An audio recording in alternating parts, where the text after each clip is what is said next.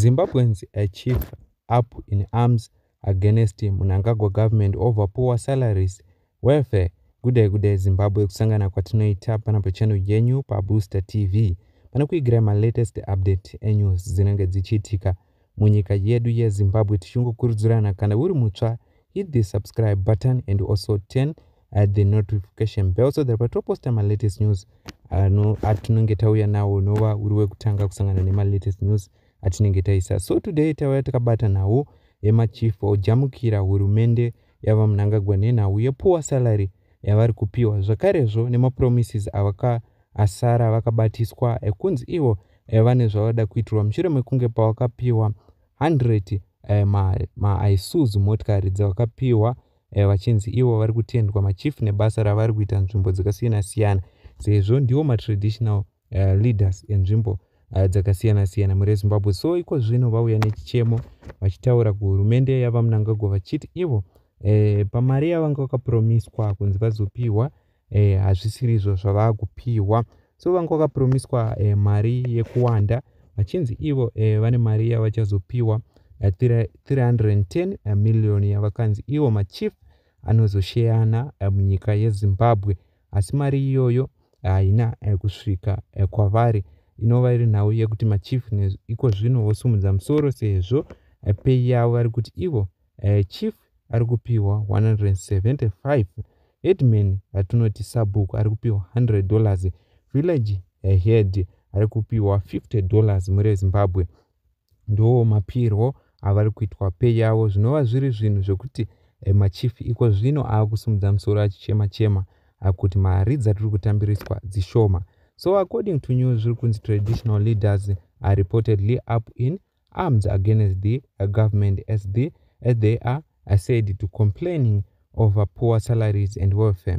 According to the Children of War Veterans Association, Chazochaya, their salary is $175, headman $100, village head $50. Chazochaya says President Emerson Mnangagwa is giving them a false promise with the government failing to service their vehicle. They say the social welfare, drought relief, food distribute is insufficient. Ndo mashoko ari kutaurika panhau iyi. Tichitarisa panhau yekuti ivo vari kuti pay yavo yakupiwa haichakwanise kuti vakwanise kusevhisa motikari dzavakapiwa. Toziva mashoko akamutenderera pamamanza apfuura pane motikari dzakatenderera dzichinzi 100 motikari kana muchiri remember takamupai pano pachannel yenyu pa Booster TV yemotikari 100 dzakatenderera munyika yeZimbabwe dzichinzi dzapiwa machief. Vanhu vachiti mari iyi maiita kuti maisa maambulance mamisha mune machief imomo, dai vanhu vachibatsirikana pane kuti mopa machief motikari dzemhando yepamusoro. Inova iri nhau yakanyanya kunetsa munyika yeZimbabwe apo pakanzi Mnangagwa has been criticized for prioritizing pampering chiefs with new top of the range vehicles when the country is gripping with food insecurity and hospitals are without medicine.